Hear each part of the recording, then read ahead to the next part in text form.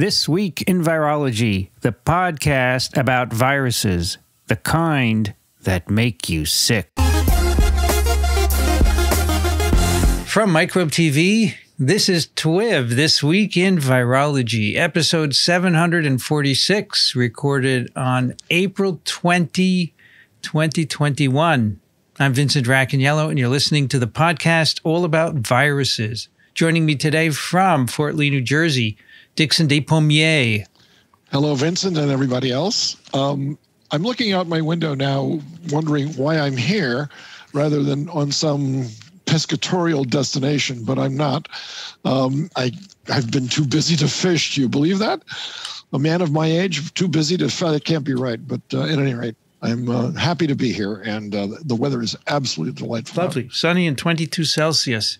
It's fabulous. Also joining us from Ann Arbor, Michigan, Kathy Spindler. Hi, everybody. Here it's sleeting, which you could call snow, rain, a little of both. It's 3 degrees Celsius, and since I did Celsius first, 38 Fahrenheit. You can keep that weather there if you don't mind. Yeah, I'm sure it's coming your way. No. Also joining us from Madison, New Jersey, Brianne Barker. Hi. I have the same weather that Dixon and Vincent have. 73, sunny and gorgeous. And I'm a little sad to hear from Kathy that I may have something else tomorrow. Who knows? Last time people really enjoyed your cats. Brianne and Alan's cats walking around. People said, right. Oh, nice to see the cat show. Nope. That's cute. Today is Tuesday, and that means we're going to do some basic virology for you. We have a paper and a snippet. Oh my gosh, it's like shades of days gone by, a paper and a snippet. How about that? We can live for this, Vincent. We can go back. We can go back to our former things. This is true. We just recorded a twin this week in neuroscience, by the way, with a professor from Yale who found out that C. elegans can respond to pigmented things and light, even though they don't have eyes, they don't have opsins, they don't have any of that, but they have proteins that somehow respond, and they don't know how. It's probably wavelengths, don't you think? Vibrational wavelengths. I don't know. They have no idea, but the protein involves or stress proteins. So a whole new area opened up. Very cool. Right. Very exciting. But they can avoid toxins that way, though. That's why. Yeah, exactly. Because it turns out that many bacteria that secrete toxin are also pigmented, right? That's right. So I read this guy's. It's in Science. You must have seen the paper in Science. I did. Yeah. It was fantastic. And he was very good. He's really a very interesting guy. Michael, I can't remember his name, but he's a professor at Yale, and he lives in Manhattan. He commutes, which reminded me of Jordi Casals, who used to do that. He used to live in the neighborhood here and commute to Yale. That's right. And that's why when he got Lassa fever in the lab, he was put in the hospital here. Oh, you know this story, Dixon. No. Jordi Casals wasn't in the hospital here. Yes, he was. He was according to Fever, he was in the hospital here, and they treated him with Penny Pineo's serum, and she had been hospitalized. I didn't realize he was here. I didn't realize he was here. I'm sorry. He was here. You don't have to apologize. I see. He was treated with Penny Pineo's serum, who had been treated here. That I do know. Radical So solution. I told Michael the story, and he was totally uninterested. How can you not be interested in that? All right, today we're going to talk about viruses in your brain. We're going to do a paper that was just, I don't know when it was published. Last year ago, so 2020. This was on my list, pre-COVID list. And I was going through it the other day saying, okay, let's get a cool paper. And this was on my list. It doesn't matter how old it is, but it's very cool. It is Encephalitic alphaviruses exploit I couldn't resist. Exploit caveolin-mediated transcytosis at the blood-brain barrier for central nervous system entry. The authors are Salimi, Kane, Jang, Roth, Beatty, Sun, Klimstra, Hu, and Klein from Washington University School of Medicine and the University of Pittsburgh. And, a number of viruses get in the brain. Not all of them do, obviously, but some of them do. And this is an interesting process because the brain is very nicely protected. I have a lovely photo here. Not a photo, actually. It's a, I don't think I can share it. Let me try. I'm using an external monitor here. No, I don't want to end the meeting. That's the wrong button. No. I want to. Danger. So stupid. Oh, you just ended it. Did I? Well, you disappeared. Nah, you're still here. Do you see this image? Yes. Yeah, well, that's in the show notes, then. Yes. Yeah, but it's also shared on our Zoom screen. I want to show it to people, but I have no idea what's recording now because this is all fakakta. But anyway, this is an image from Principles of Virology. You know, the brain is and the spinal cord have a lot of blood vessels in them, and so there's what we call the blood-brain barrier that is keeping things inside from getting out unless they have to. And here's the legend: capillaries within the CNS comprise tightly packed endothelial cells, which you can see here. Let's look at the blow up. Brain microvascular endothelial cells and astrocytes. Well, they also have pericytes around them, little flat cells there. And then around the whole thing is an astrocyte foot process. And this barrier prevents free access of blood-borne proteins and cells from the blood to the brain, termed the blood-brain barrier, although this barrier is permeable to activated lymphocytes. You can see a T cell squeezing through. And those of you who are driving, I'm sorry, but we're just showing a capillary in the CNS and how it's very well protected. And in addition, the junctions between the endothelial cells have tight junction proteins, which makes it hard for things to squeeze through. So it's a very cool thing. So I just want to interject here because when we were in the throes of our blood-brain barrier research on mouse adeno, we ended up writing a review article, and we were compelled to distinguish between the blood-brain barrier and the neurovascular unit. And this paper that we're going to discuss also talks about the neurovascular unit. What is the neurovascular unit? Yeah, what is that? So let's start with the blood-brain barrier. It's the interface between the brain and the peripheral circulation, composed of specialized capillaries and adjoining cells. Right, which I just showed you a picture of, right? That would be that. But in a way, you kind of also showed the neurovascular unit because the neurovascular unit is an association of endothelium, extracellular matrix, astrocytes, pericytes, microglia, and neurons that contribute structurally and functionally to permeability. So neurovascular is kind of all of the cells and the matrix, and the blood-brain barrier is really referring to the interface between the brain and the circulatory. Okay. So, Kathy, how does that relate to the anterior and posterior choroid plexus? Well, the choroid plexus is something that is also discussed in this paper. It's not one of the CVOs, which they never spell out, so I had to look it up to be sure. Is a circumventricular organ, and the choroid plexus is not one of those because it lacks neural tissue. So nice. I haven't exactly answered your question, but it's a barrier nonetheless, though, right? It is. Yeah, I guess it's a barrier. I think of it as being rather porous, but I don't really. I'm on thin ice here. Sorry. Especially with today's weather. Now, so if you're a virus and you're going to get into the brain from this circulation, you have to do some things that to circumvent this, obviously, and that includes, well, you could bypass this entirely and just get in the brain via nerves, right? I could infect a T cell and get in. You could get in a T cell. You could. Mm-hmm. You could destabilize the junctions, the tight junctions of the endothelial cells, or you could pass right through the endothelial cells. Then they note that caveolae, which is not a pasta, it is a vesicle. That's cavatelli. Caveolae are flasks, indentations of the plasma membrane that eventually become vesicles and kind of move into the cell via the endocytic pathway.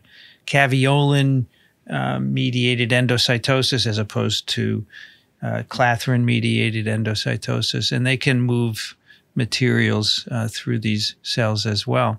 So, Vincent, a lot of wandering macrophages go from tissue to tissue by a process called diapedesis. Yeah, I love that word. I do too. I love using it, although I have not forgotten the meaning. I used to use it. So that's another way to get through, right? Yeah, and most likely that T cell also moved diapedesed. Yes. Well, the squeezing through, diapedesis. Yeah. So, and we're not talking about squeezing between cells. We're talking about squeezing right through the cell. Yeah. You got it. Well, diapedesis is between. Is between. Yeah. Is between. Okay. I thought it was through. No, diapedesis. Okay. So if diapedesis is between, then T cells can also do the right through the middle thing. Mm-hmm. Right. Okay. Right. They fuse their membrane, then unfuse it and go through and then fuse it again and go out. I'm not sure of the mechanism, but there is some evidence, I think, again, readers can correct me, listeners can correct me, but that T cells can go right through cells, not just between. Interesting. I did a lot of work on a nurse cell complex in muscle tissue where cells were going in and out all the time. Yeah. And we had markers for identifying whether it's a macrophage or a neutrophil or an eosinophil and stuff like this. As soon as a cell goes through into the nurse cell, at least, they lose their surface markers. So they lose their identity basically as they squeeze through by whatever mechanism they were going. I assumed diapedesis, but I wasn't sure.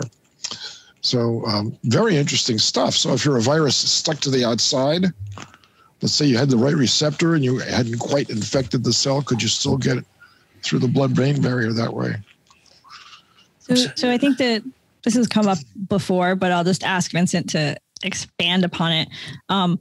Why would a virus be doing this and going to the brain and crossing the blood-brain barrier? I think it's completely accidental. Did you say why? No, I understand. There are no why questions. So I think it's accidental because, yes, there is, in humans anyway, that's right. It's a dead end, right? Once you get in, it's like a roach trap, right? A roach motel. A jail.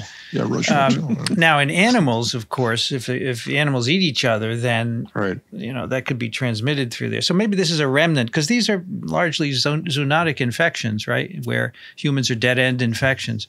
Now, poliovirus. Poliovirus is a human virus, and it still gets in. But it does so rarely, 1% of infections. And I think it's an accident that happens because the receptors are in the right places and so forth. But that's why I object to them saying viruses have evolved mechanisms to bypass this, because I don't think that's correct. In any case, things are just selected because there's no intention. But I think humans are accidental hosts. So the why question is hard because maybe in animals it's important to.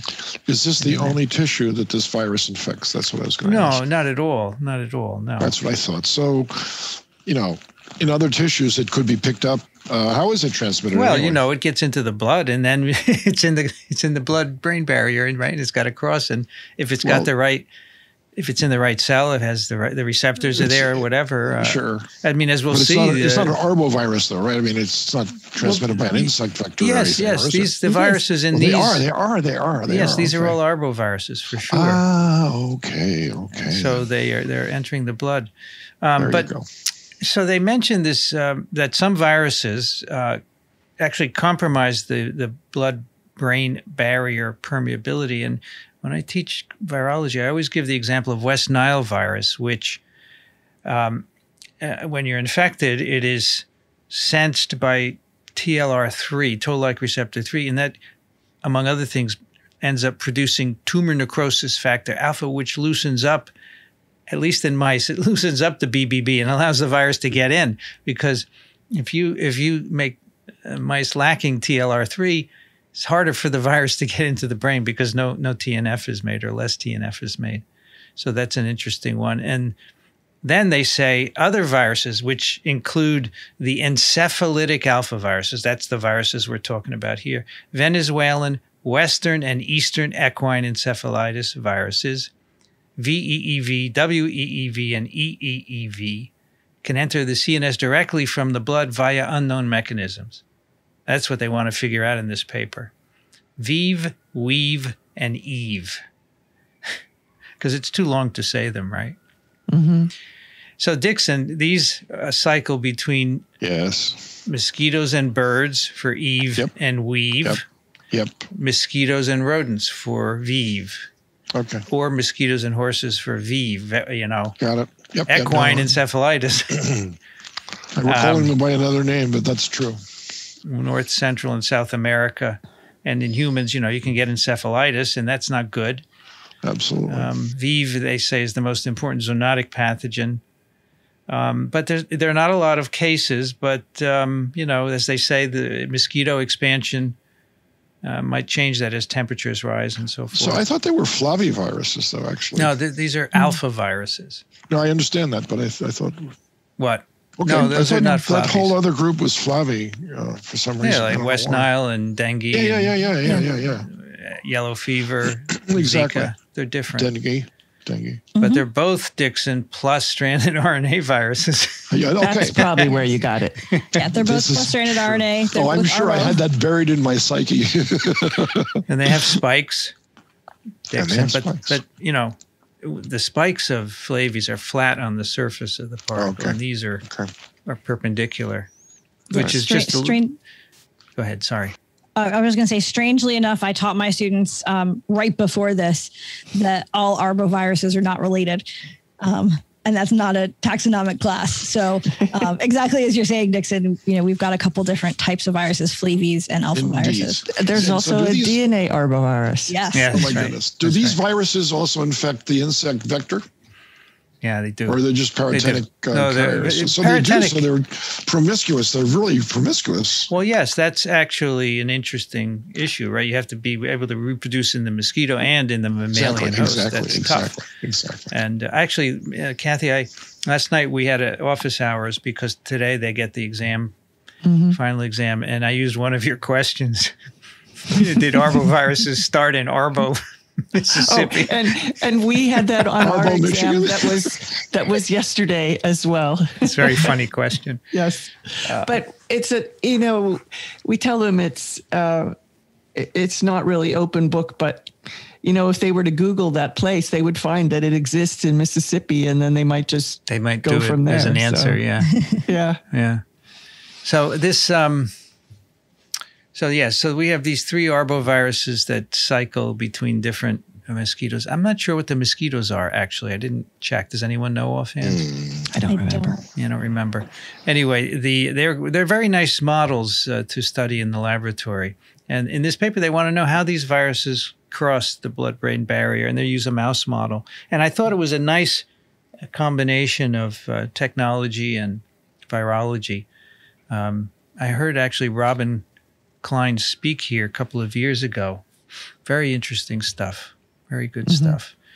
All right. So the first is to let's establish this model. They infect mice with Vive or Weave in the footpad. And then 1 to 3 days later, they can find virus in the fore and hindbrain regions of the brain. Right? It's great. Footpad, boom. It's probably going via the blood, I would guess, right? Very high titers of virus, and they plateau at some point. So you can initially detect them 1 to 3 days, but then they plateau, a few days later, depending on the virus. And there's a lot of reproduction.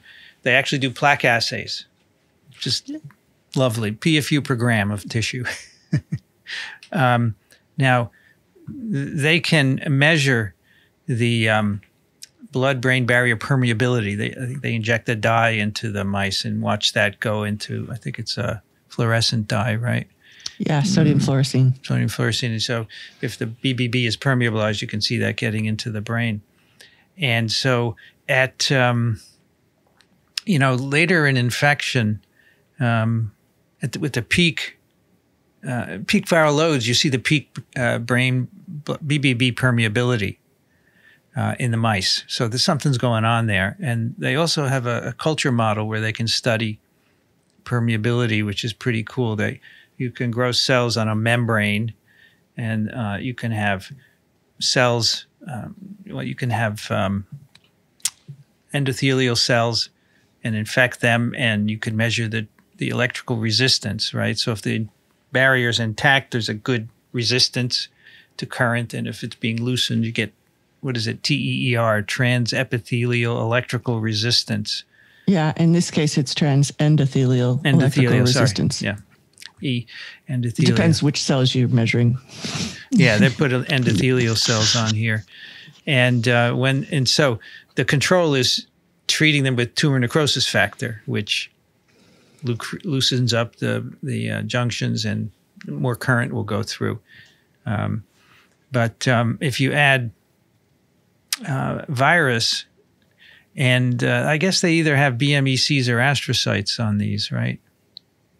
Yeah, so I think they're adding basically to either side of the membrane to see if they have, either cell type can be affecting this. That's right, because they have a layer of endothelial cells on the membrane, and below that on the plastic they have a layer of astrocytes. So you could infect either one, and they see no change in electrical resistance when they infect them, which is curious, right? Because in the mouse they saw some permeability changes, but that was later in infection, so who knows what's going on. And just to say that other virus infections in the same kind of system, you would see disruption and drop in the tier, for example. Did you do this with your mouse adenovirus? Oh, yes. And does it disrupt the BBB? Yes. Mm-hmm. And tier and sodium fluorescein, all that. Mm-hmm. Mm-hmm. And I would assume that West Nile would do something similar. Mm-hmm. Probably, yeah. Although, interesting. I guess so. It's based on TNF alpha. I don't know what cell types are going to make TNF alpha. I don't know if these cells will, right? There are other things involved. For instance, if you just disrupt the tight junctions with matrix metalloproteinase, like they talked about MMP9 here, then that can also disrupt things. Yep. But remarkably, though, with West Nile, at least, there's only one clinical case per 200 infections, so that doesn't happen all the time. And in fact, even if you develop symptoms, it doesn't always become neuro West Nile.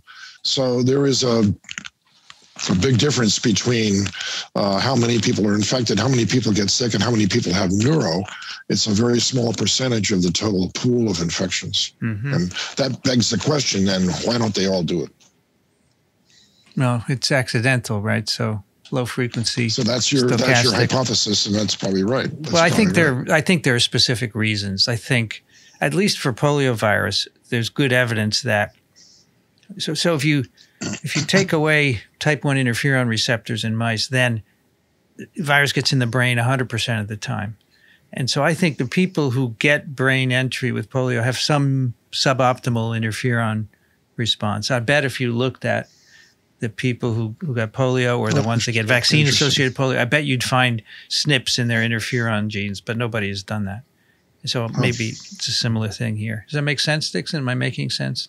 No, it does, of course. Or they could have a concurrent infection of something else which is interfering with that process, and that could prevent it in that sense. Yeah. So as Kathy mentioned, these tight junctions, right, between the endothelial cells, there's a lot of proteins in there, and cleavage of those by proteinases can loosen the junction. They also mentioned that a protein called claudin-5 is a prominent protein there. And if you can delete the gene for that in mice, apparently, and you get uncontrolled leakage across the blood-brain barrier, those mice die perinatally. So they looked at claudin-5 in the tight junctions of animals infected with ViV, and they see that 6 days after infection, you have reduced abundance of claudin-5. This is 6 days, so that would be responsible for the increased electrical flow across the junction. But if you look earlier, you don't see an effect on claudin levels. So 12 hours to 4 days post-infection. So they say these data suggest that neuroinvasion occurs in the presence of an intact blood-brain barrier. Because remember, early, they don't see effects of the BBB, yet they do find virus in the brain. And that's really the basis for the whole paper, that observation, which it ends up being correct, I think. Mm-hmm. So now we come to CVOs. And they really didn't define this. Oh, it's like halfway down this paragraph, this one hematogenous route. If you go down, they do circumventricular organs. Finally, they do it down there. But they don't put it in parentheses CVO right after that, because that's what I searched for. No, they didn't do it in the bolded thing, the title of this. But if you go down, it's a long paragraph. Yeah. And I may have I may have searched for CVO. Anyway, I couldn't find it, but it is there. Okay, good. So the question here is to ask whether crossing the BBB could occur by virus reproduction in all these cells that make up the NVU. What is it? Neurovascular unit? Yes. All these acronyms. Let's all just talk with initials. Hey, DDD. Okay. What do you think, DDD? I'm DDD, so BBB fits in really well. Well, she actually isn't BBB. I'm not BBB. I used to think so also, but I got that wrong. But you're D-cubed, Dixon? I am. Yes, I am. And I'm VR squared, but that's too hard.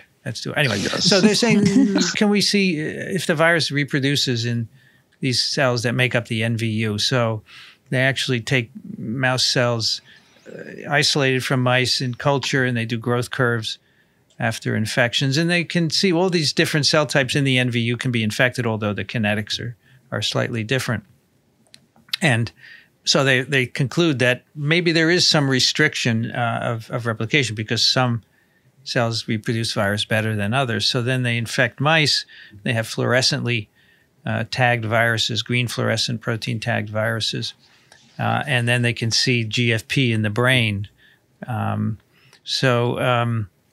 You can, when you infect these guys, now we're doing intravenous, not foot pad any longer. And then you look in the brain for green fluorescent protein. And you can see many places where the virus is reproducing, multiple foci of reproduction throughout the brain, which they say suggests it's getting there through the blood, which I would agree, as opposed to nerves where it would tend to be focal, right? And they say some of these sites overlapped with areas that are the circumventricular organs, but others are in areas that are distant from CVOs. And so that's more in support of their idea that this is getting through the blood vessels. So these experiments basically show you that the different cells in the NVU have differential susceptibility, and once the virus is in the blood, it can enter the CNS through multiple places that are not all CVOs, circumventricular organs. So we know that it's not entering in the nerves, and it's not entering through these sort of permeable places, the CVOs. Yeah, so it seems as though it's coming in through blood, but it's not coming in through a leaky blood vessel. It's too bad, Brienne, your name isn't BBB, because this paper could be about you then. It really could.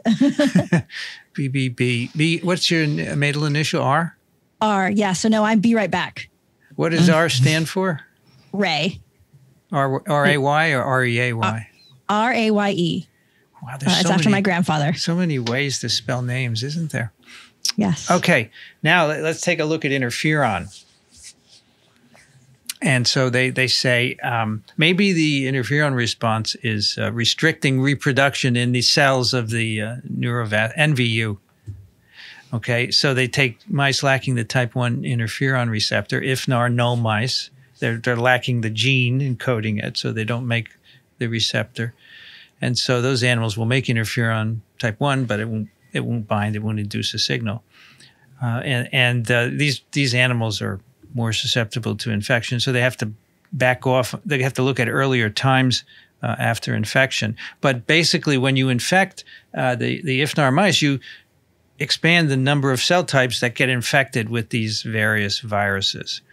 So, for example, they say wild-type mice infected with TWiV, there's no GFP in the endothelial cells or pericytes, the cells that surround the endothelial cells, only in neurons. And if in the IFNAR mice, all these cells can be infected. So the tropism is expanded by removing this interferon pathway. I was just going to say, these are some beautiful very pretty fluorescent images. They have just multiple colors, and they're really nicely captioned for you, labeled. Just amazing. It's very rainbows. pretty, yeah. So they conclude that these alphaviruses, their reproduction in the NVU is restricted by interferon signaling, and that prevents the virus from getting in the CNS by blocking reproduction within the endothelial cells, which is a good defense, right? Mm-hmm. Against traversing. All right, so now let's look at what's going on. Let's take some pictures. So they do some electron microscopy, transmission EM of CNS from mice infected, wild-type mice or IFNAR mice infected mice. And they see in the IFNAR mice, which make a lot of virus, they have a lot of virus in the blood, so it probably facilitates what they're going to see. They can see what looks like virus particles on the luminal side of cortical microvessels inside the blood vessel, right? They see what look like virus particles stuck on the walls. And they can stain it also with antibodies against the viral glycoprotein and see them there. And they say, well, these cells, these endothelial cells, they don't reproduce the virus, so it must be intact virus particles here. So that's where they say now probably these particles just went across the blood-brain barrier. And now we see them on the inside as free particles. And they confirmed that by infecting mice with a GFP-labeled virus and looking a day after infection. And they can see virus, these little particles. They can actually see infection of what they believe are astrocytes, which would be, on the outside of this unit, infected in many parts of the brain. So they say this would suggest that the virus crosses the blood-brain barrier as free virus particles, intact virus particles, and maybe by transcytosis, where they're taken up into a vesicle that moves across the endothelial cell and comes out the other side. Okay. Sort of like protected transport inside a cell. And we should say that's a process that happens naturally in a endothelial cell, right? To move material across. So the virus is just being taken up there.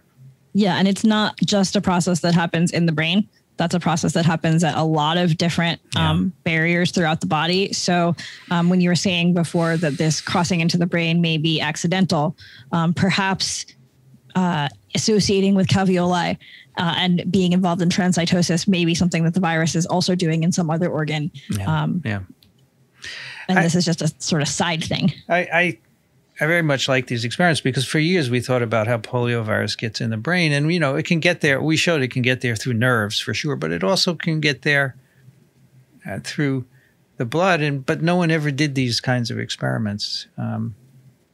Too bad, because they're really informative. All right, so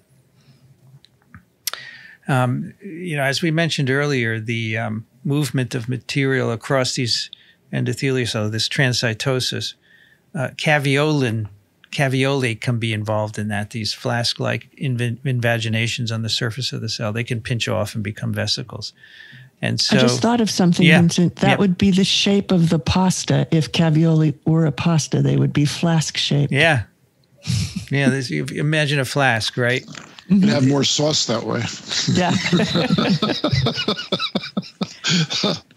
Somebody bursts flavor buds in your mouth. Pasta. So I had pasta last night. It's so good. Oh, I had pasta with fake meatballs. The Beyond Beef. Oh, okay. Yeah. They were really good. So Beyond Beef. Yeah, they're really good. I like them. There's no prions in them. No, there are no prions. My students are all freaked out about prions, right? And I said, just mine too. Just get beyond beef or whatever. There's several different ones. I really like it, actually. And if you undercook it, it doesn't matter. It's not beef. Dixon, what's in those things? Plant protein? You can eat them raw. I have no idea. Well, it's all plants, of course it is. Yeah, yes. it's so I know a little bit about Impossible Burgers. So I don't know if Beyond Beef is exactly the same, but Impossible Burgers are some potato and some soy, and they use leg hemoglobin to make it taste like beef because it gives it a similar flavor to something that actually has hemoglobin in it. Right. Myoglobin. The only thing, I guess these are myoglobin. I guess the plants that are used are farmed, I would guess. Yeah, I mean it's like hemoglobin is with a leguminous plant that's farmed somewhere. Because we were talking in our office hours. What if the deer with chronic wasting disease are contaminating the plants that they use to make these burgers? And no, I think they're farmed. Vincent, don't go there. Please. Such a low. We have enough to worry about. Well, there is a paper showing that if you take a plant, you put prions in the soil, they will be taken up into the roots. They'll be in the leaves, and if you feed the leaves if you inject the leaves into animals, you will get prion diseases. So you are absolutely anyway. Back to caveolae. Yes, the shape of caveolae would be flask-like. They say when you culture these endothelial cells and you add a lot of virus, there's more caveolae at the surface. It's like the virus is inducing the formation of caveolae. And so then they look in mice and they quantify the number of caveola-like structures, and they get increased in infected mice. And they see this membrane ruffling on the surface of these cells. And so they're thinking maybe this is how the cells are taken up by these caveolae. So they now go back to their transwell culture where they put cells on a membrane. And so they have the cells, and then they put virus on top for just 60 minutes, which would not be long enough for the reproduction cycle. And then they remove the membrane and they say how much virus is in the bottom chamber. And they can find virus down there after 60 minutes, which suggests it's being transcytosed right through the cells. So they think it's too fast to be replication, which they confirmed in a variety of ways. And when they look at these cells by transmission electron microscopy, they can see endosomes in the cells with what look like are virus particles within them. They say they look like caveolae, and they can find endosomes. So the flask-like structures, they pinch off and they become endosomes and move in. And they can see viruses in endosomes, multivesicular bodies, and exocytic vesicles. So the vesicles go to the other side of the endothelial cell and they fuse and they release the virus particles. It's very cool that you can see all of this, right? And then finally, they ask, they can use inhibitors of various pathways. They have so macropinocytosis. We talked about this not too long ago, right? In the shape-shifting viruses, macropinocytosis, where a little bit of the membrane comes out and grabs things. Clathrin-mediated endocytosis, caveola-mediated endocytosis. They have inhibitors that they can use and add to the cultures and say which of these is actually the one that's taking up the virus particles. And it looks like it's caveolin-mediated endocytosis, not macropinocytosis, not clathrin-mediated endocytosis. So that's pretty cool that you have inhibitors of specific ones. Just a few more. I really like that experiment. Mm-hmm. Yeah. And then I like where they add interferon in and show that interferon stimulates the RAC1 and that inhibits the caveolar formation. So it makes it as if not just as if the cell, actually interferon is protecting the cell. Yes, that's right. By doing that. It all worked out. That's how they had, which they found in the IFNAR mice originally. And now this, it shows here that the IFNAR treatment actually increases the junction integrity and reduces. And that kind of makes sense as a good thing for interferon to do. Mm-hmm. Yeah. it's a nice explanation of how it's protective there. Yeah. And so if your interferon is intact, you're going to be protected, which, suggests, as I said before, maybe the people who get CNS infections have a little suboptimal interferon, and that lets virus in. Then the last experiment, they have mice lacking caveolin gene, and they infect them. And without caveolin, they have less viral titers in the cortex after footpad infection at 1 and 3 days post-infection. Remember, that's the early point where we think the virus is just crossing the BBB via this transcytosis. Because later, the permeability is also reduced and the virus can go through those as well. So early on, caveolin-lacking mice, there's less virus, yet in other organs, the spleen and the blood as well, there's the same amount of virus. So it's suggesting that virus has trouble getting in without caveolin. And as you might guess, if you put the virus right in the brain of caveolin null mice, there's no difference in reproduction, which is great control. Putting it in directly. Yeah. So that's the story. And so these viruses can be brought across the endothelial cells by transcytosis mediated by caveolae. And we've seen also evidence that interferon protects this barrier as well. Now, you may ask, why is this important? Well, I don't know. No, but you already asked. Because we need to know how viruses get. I mean, in the end, everyone says, Absolutely. Well, maybe we can design inhibitors of this, but I don't think that's really the reason they did this. They want to know how viruses get across because we have a poor understanding of that. And I think sometimes you just don't know where the information is going to lead you, but it still needs to be done, right? Does anyone have some specific reason why finding this out is important? Well, I think in general, I don't know if this is a specific reason, but I think a general thing that's important is to think a little bit more about how frequent is this as a mechanism. Do all viruses that cross, or do some large proportion of them all involve caveolae? Is inducing caveolae, important for some other aspect of pathogenesis? I think those are interesting questions that we could start to learn as follow-ups from this work. I think an interesting question is also how the virus would stimulate the formation of these vesicles in the transcytosis process. And they talk about one of the viral proteins, NSP1, which alone can trigger filopodial-like extensions of the plasma membrane. So maybe that's part of the thing. And so it would be interesting to look at that. So they say, we may reveal therapeutic targets or provide insights in the context of other neurological disorders induced by increased transcytosis. So that's beyond viruses. It could be interesting. Sorry, Dixon, go ahead. No, that's okay. I was just going to say that if you're a student of cell biology, and you have to be in order to be a virologist, then you're fully aware of all the mechanisms that a cell uses to get stuff. How insulin gets in, how glucose gets in, how large molecules, how our cells get in. All these are normal pathways, and every single normal pathway has been hacked by some group of viruses. Every single one of them, because they're there, and by natural selection, with enough mutations, you're going to get somebody that can obviously fit the key into that lock.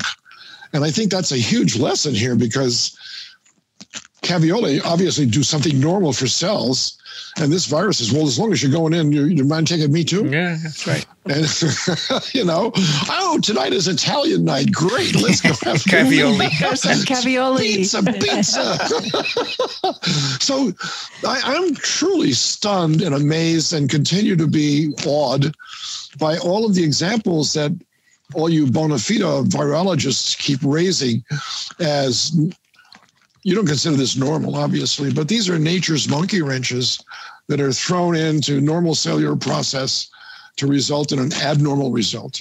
Well, Dixon, I don't know about, our immune system evolved to protect us against this. So we're all in this together, right? The virus is a bacteria. I totally understand so this. I wouldn't say it's abnormal. It's not good to get sick when you get infected, but I think it's part of life. And, the turnover of organisms in the ocean, but is part of the cycles of of course. So you're looking at a match between virus and the mouse, and an advantage virus in this case. That's all.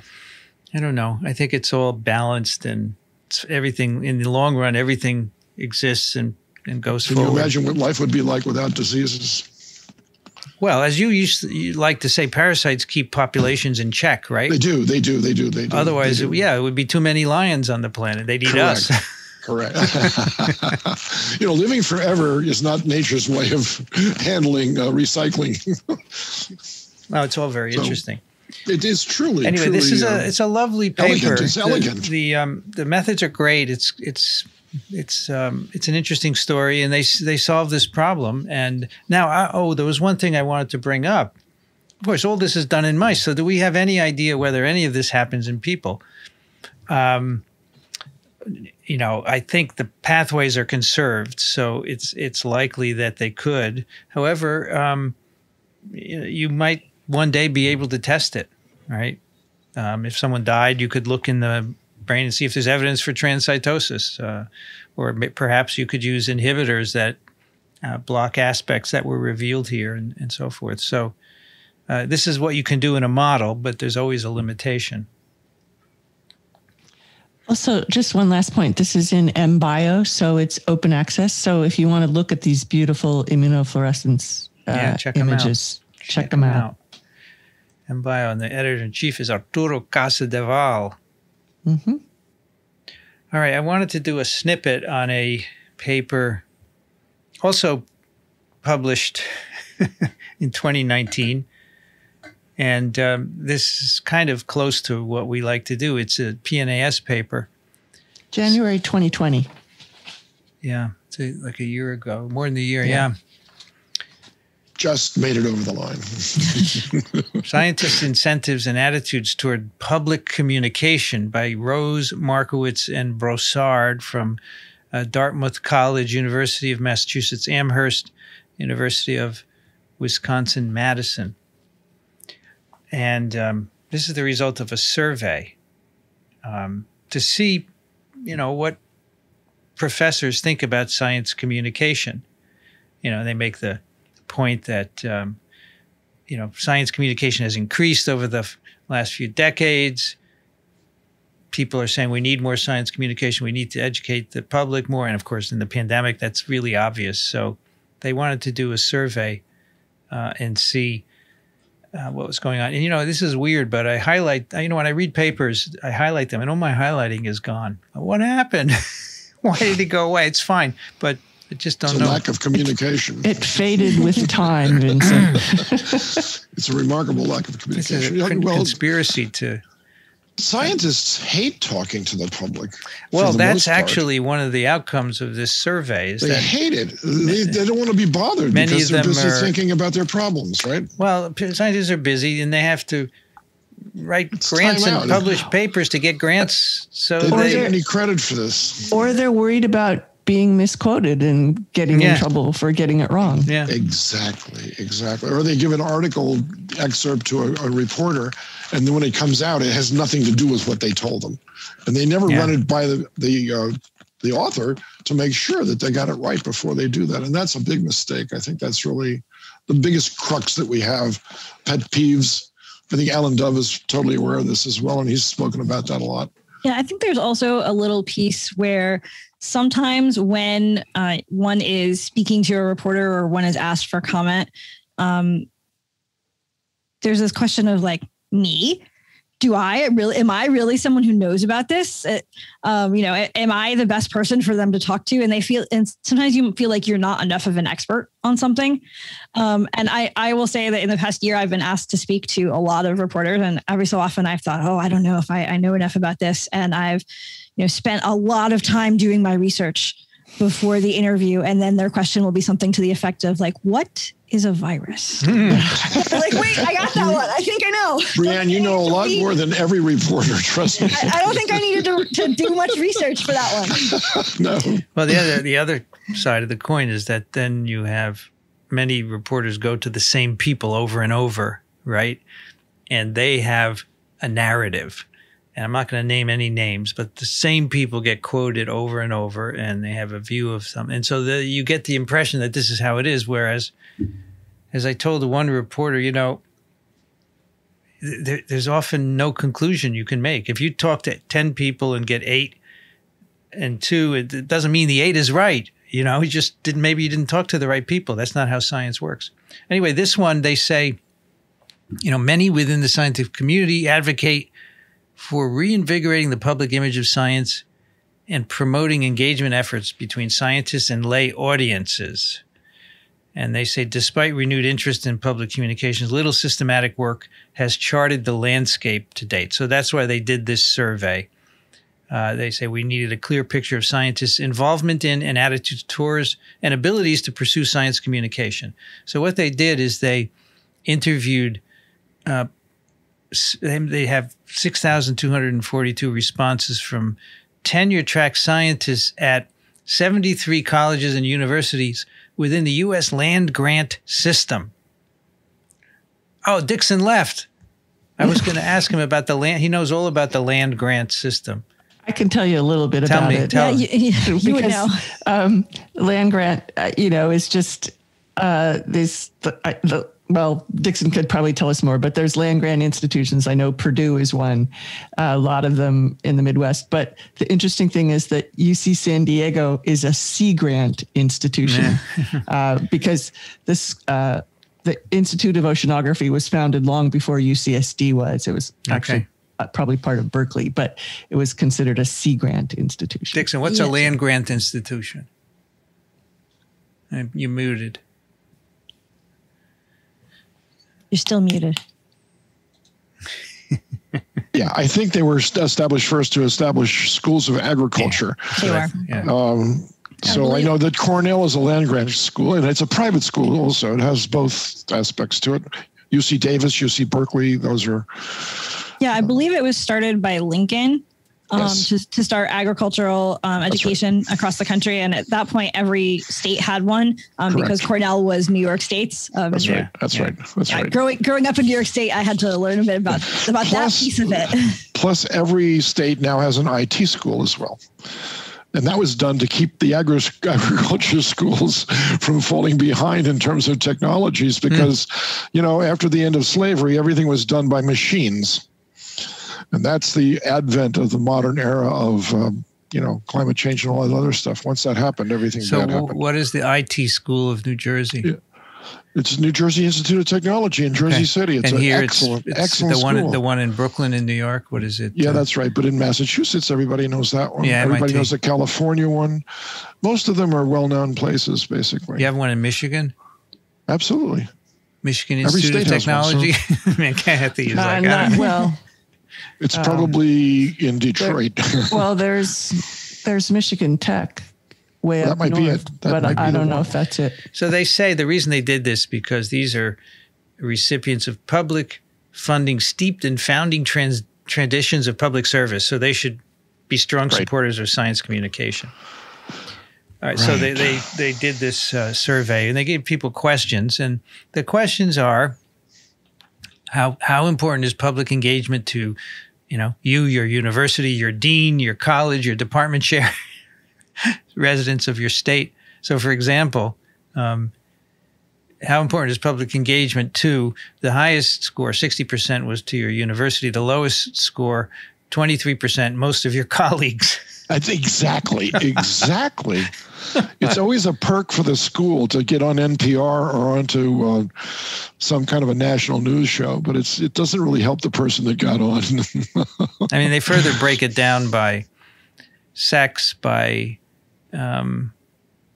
years since your PhD, et cetera, et cetera.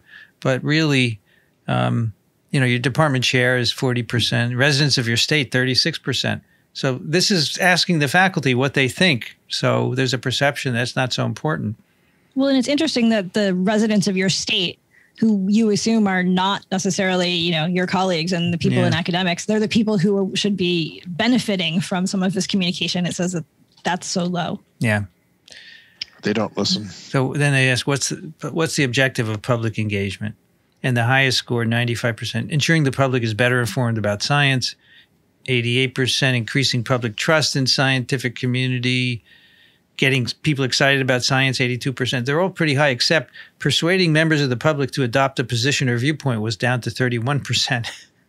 So it's which is maybe as it should be, that the objective should not be to persuade people to have a particular position, but to inform them, make their own decisions. Yeah. Mm-hmm. And it's also surprising how many people that are not scientists do not appreciate what a scientist is. That's like Brianne's question, what is a virus? You should have easily asked, what is a scientist? And I think a scientist tries to disprove rather than prove things, tries to find ways of finding fault with a model. And when you can't, well, then it probably is true, but we're still not 100%. Sure, and that's why it's very difficult to describe this to the public, because what do you mean it's not 100%? If it didn't work, it didn't work. Yeah, but there's always the possibility that some other model might disprove it. And we see lots of examples of that, right? All right, so 98% of respondents participated in at least one science communication activity over the year. 80% engaged in adult-focused activities like science cafes or forums. 53% indicated that pursuing public engagement is important to them, and younger faculty placed higher importance on these activities, which makes sense. So they say faculty's reported participation and importance might suggest a supportive climate, yet their perceptions of the culture surrounding public engagement expose areas of tension. I like that. That's also in the abstract. Faculty indicated they receive inconsistent messages from different sectors and leaders. Under half of respondents thought high-level administrators had made public engagement a priority at their institutions. Faculty respondents believed public engagement was not important to their colleagues, 23%, I had mentioned that. And only a half of thought scientists who participate in communication are well regarded by their peers. Ouch! Right. They're looked at as glory seekers sometimes. And I've heard that term being used. That guy is always calling up the Times that he's got a breakthrough, or he's always, or she, they're just trying to grandstand this. No, it's this idea that the people who communicate, your colleagues think that you're not very good. Right.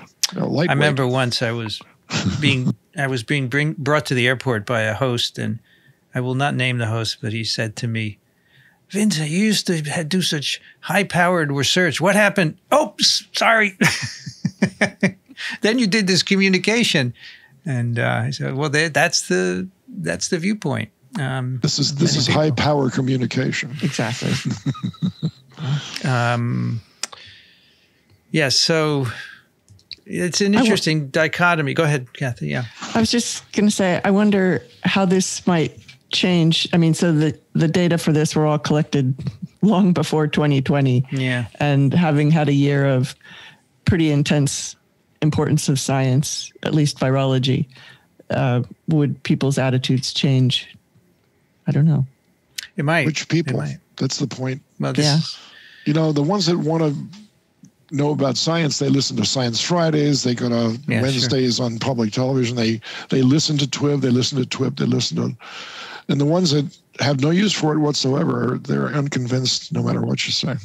Yeah, I think that's too bad. I think that's partially true, although I think that there also is sort of this group in the middle who maybe were not super excited about science because they weren't sure that it played a role in their life. And so they weren't going to necessarily seek it out before, say, this pandemic. And now suddenly they're like, oh, wait, you guys know some answers. Maybe I should actually pay attention a little more. I love confronting somebody who says, I don't believe in science at all. I said, okay, give me your cell phone. Hand over your car. And then there are other things that have come along too, like the Mars rover landing and the helicopter and new particles in physics and things like that. So we can hope. Just going by the people who write to us, they're clearly very appreciative of us informing them, right? And they are engaged. That's true. One must think that they may be representative of the larger population who doesn't listen to us, right? And many people say, your influence goes beyond people who listen because we tell people what you tell us. True. I believe that's true. I do believe that's true. There's one more aspect of this study, and that is they ask what faculty think of their own communication skills. Those with past engagement experience saw positive outcomes as audiences gave them food for thought, 82% agreement. Perhaps reflecting overconfidence in their skills, 62% of scientists felt it was easy to adjust to different audiences. 66% thought it was easy to explain scientific facts to lay audiences. However, many found these tasks difficult or unsure. Of greater challenge was managing critical objections from audiences. 27% of respondents finding it difficult. Yeah, I mean, we've had a lot of experience with critical objections, and it's not easy. Yeah, absolutely. So, Vincent, don't you think that every scientist has to communicate to some group, even if it's their own peers, and to know how to do that is a technology that most people don't bother acquiring. But I remember when I was at Rockefeller, I took a course on how to give a 10-minute talk, and it took 8 weeks. They started out showing you everything that to do was wrong, and then they broke it down, and then they reassembled it. At the end of the 8th week, I was confident that I could give a good 10-minute talk. Well, and I think that people don't spend as much time thinking about different audiences as perhaps they could. I know that as I spend time thinking about working with undergraduates and teaching undergraduates, I have learned more and more about assumptions I make about things that everybody knows, that I quickly realize everybody doesn't know, and that I need to stop and really start to explain. And so I think that maybe at the beginning, you might think that it's easy, but in fact, modifying your ability to communicate for some different audiences is a challenge that people sometimes overestimate. Absolutely right. The best audience I've ever had, bar none, was a 3rd grade class that I had up in Roscoe, New York, explaining to them why insects live under the rock in the water. And then, the little kid said, they can't live there. They would drown. Now, you have to show them that they've got gills and stuff. So, that really, you really don't think that that's where they came from. Oh, that's interesting. And they ask such great questions. And they believe you. That's the other thing. They believe you when you tell them, because they think you're older than they are and you know more than they do. So therefore, whatever you say is good. So you can imagine how often that occurs with information that's not so valid. I like teaching young kids. They're fun. Yeah. I love them. I absolutely love them. But I mean, the other aspect of us is that we were trained to do research, and you don't get taught how to teach, and you have to absorb it or, be a natural. Be a natural. Copy and a not good everyone. example. Not everyone. Yes, I agree totally. You have to look at people and say that's not good, or that's really good. Right. That works. Like Eric Lander, he's one of my favorite all-time people to listen to. He doesn't assume anything. And the next thing you know, after the hour or half hour or 10 minutes, you know as much as he does about what he's talking about. And that's incredible. Yeah, he's a natural. It's a really it's good to emulate skill. People like that. But that's exactly right. I found that when I was a student, I used to love giving talks. And when other people didn't want to do them, I would always want to do them. And then when I came here, I was kind of disappointed that there wasn't much teaching to be done. So I just sought it out because I enjoyed doing it. But I really enjoyed teaching undergraduates. And but that, of course, we do more than that here. And it's very, very satisfying to me to be able to reach a lot of people. Mm-hmm. They say their conclusions that many faculty feel unsupported at these institutions indicate scientists and perhaps especially younger faculty face an uphill battle in pursuing the critical work called for by so many. Yeah, it's going to be hard because it's all volunteer, right? It's like what we do. We just do it on our own because you don't get much reward. I mean, I think, Sue's Janet Iwasa's situation is beautiful where they said, we want this communicator and we're going to make a position for it. That's the way it has to be done. Universities have to make room for people who want to communicate and not say, you know, what you're doing is great, but it doesn't raise any money. I mean, that's what I hear all the time, right? You know, it can't be all about that.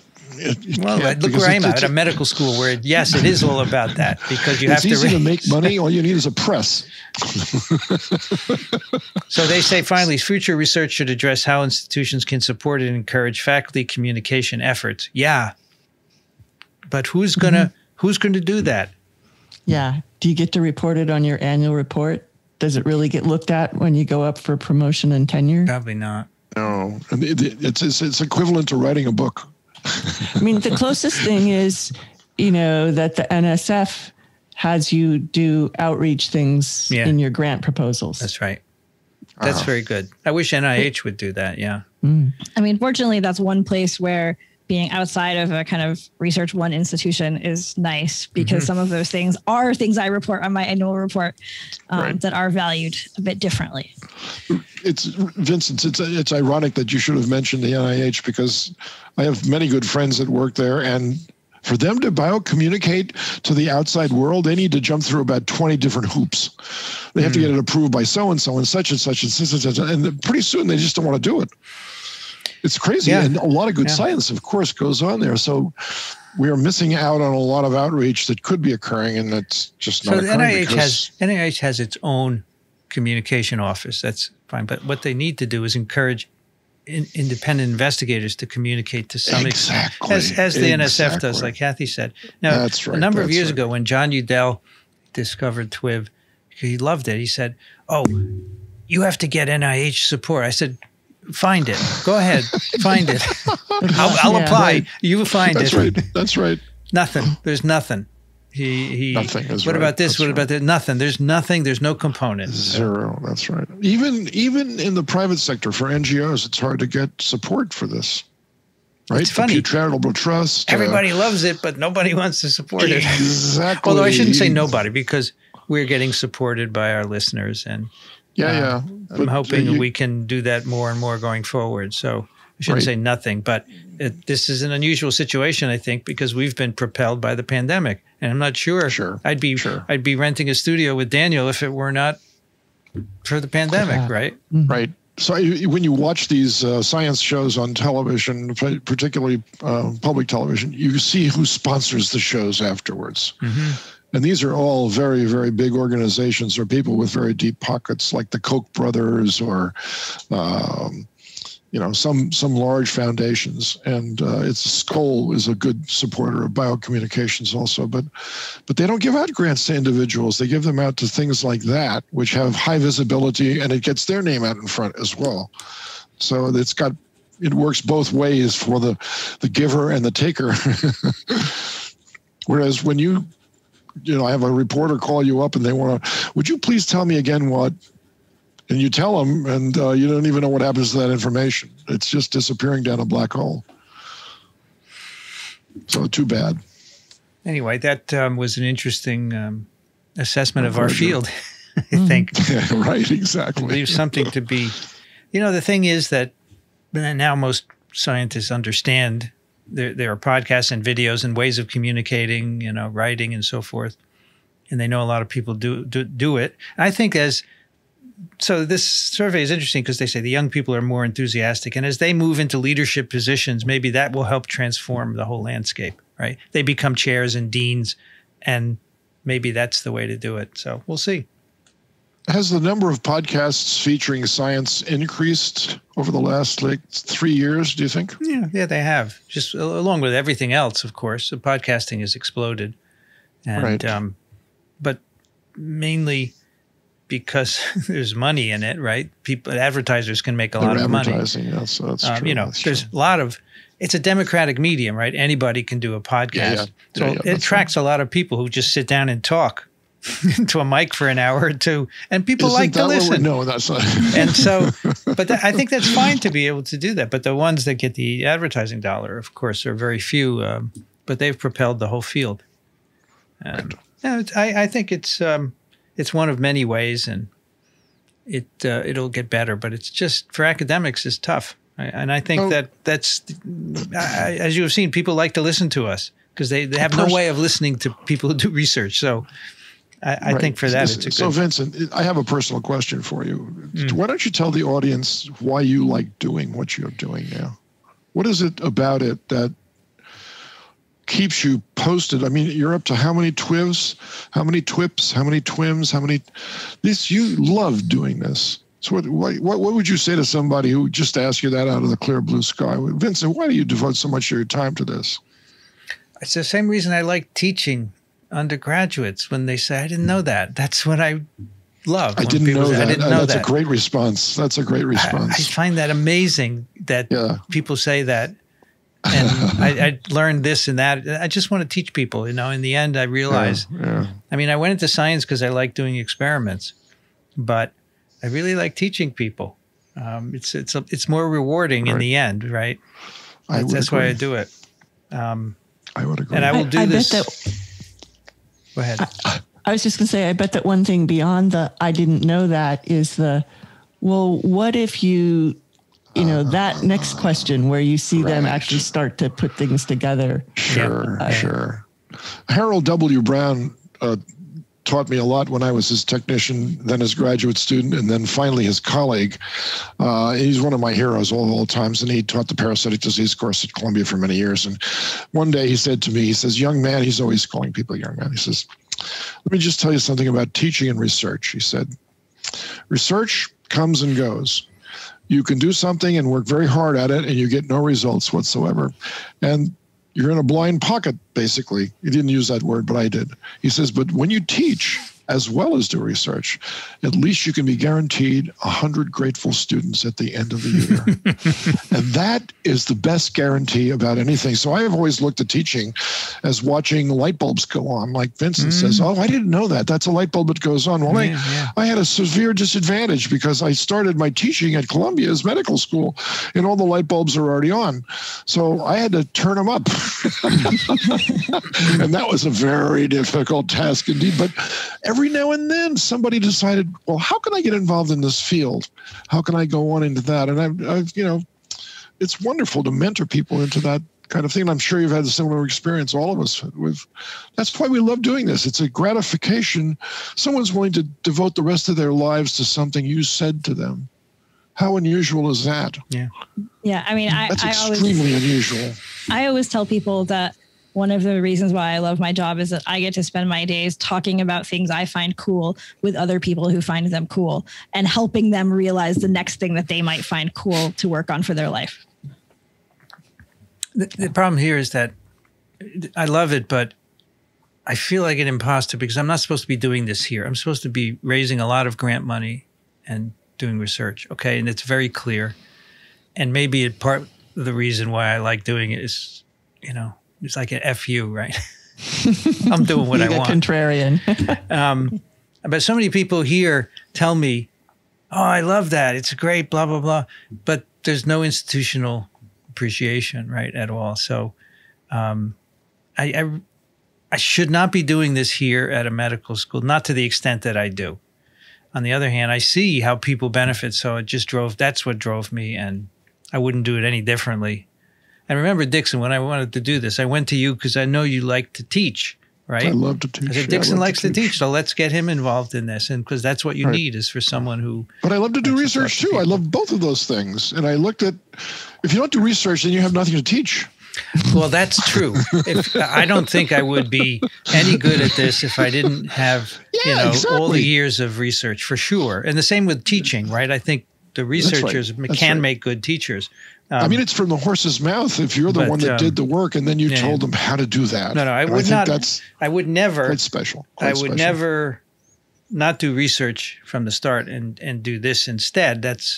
I'm good at this because of the research. But now I feel that this is far more effective than any research that I can do. And I mean, I have to say that, look, I've kept the lab going because Amy Rosenfeld is doing the work and so forth. I couldn't do it without someone like that, and that can't last forever. So at some point I won't be here anymore, but I feel that I'm on grounds now with the communication that I can go off and just do that.